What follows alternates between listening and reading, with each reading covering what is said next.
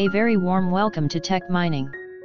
In this video we'll learn how to loop through each record in an interactive grid to perform some kind of validation. Here we will prevent addition of duplicate products in a single order. Let's see this practically. Execute these following steps to prevent product duplication in an order.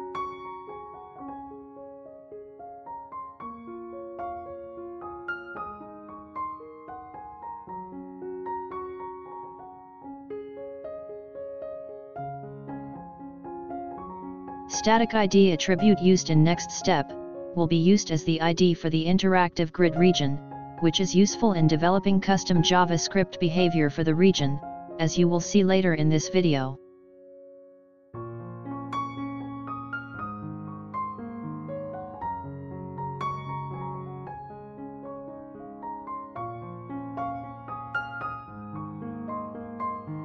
This is a hidden item that will store 0, as default, or 1, behind the scene.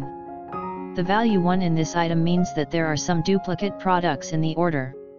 This evaluation will be done by a validation check duplicate product.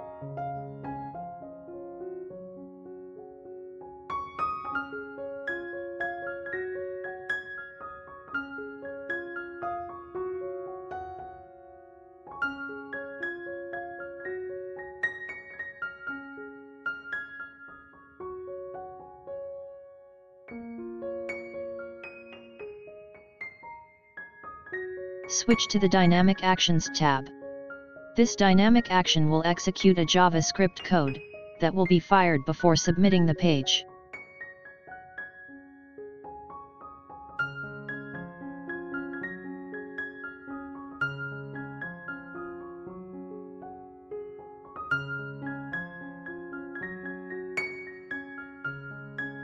The JavaScript code is defined as a custom function check duplicate. This second dynamic action is created to fetch product name when a user selects a different product in the interactive grid order details.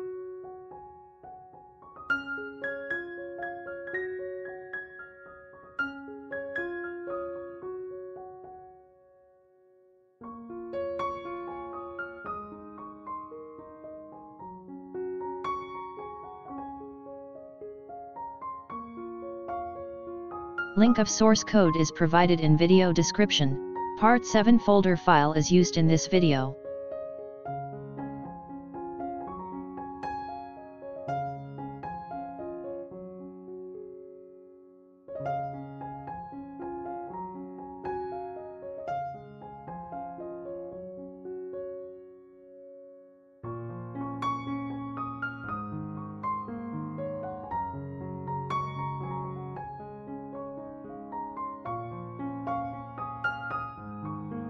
Switch back to the Rendering tab. Click this root node.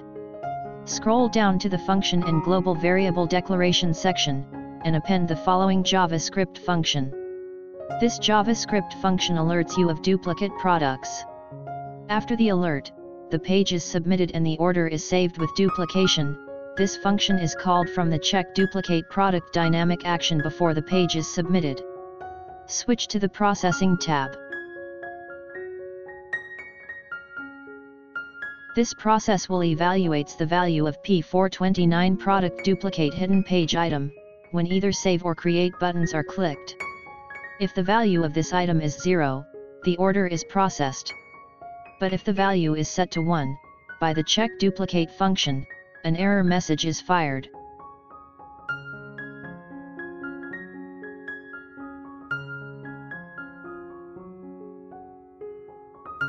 One thing is important to note here that error message does not display if one or more validations fail evaluation or equality test. Click the Save button to save your work. All is set. Let's see this at runtime. Create a new order. Select any customer name from the list.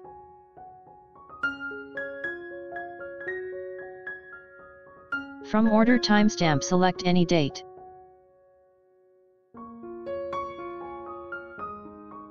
Click this Edit button. Initially the product column in this grid defaults to Air Jordan 6. Select a different product to fire the dynamic action, and fetch the product name in the product name column. Add another row, and select the same product on the new row. Input unit price in both rows.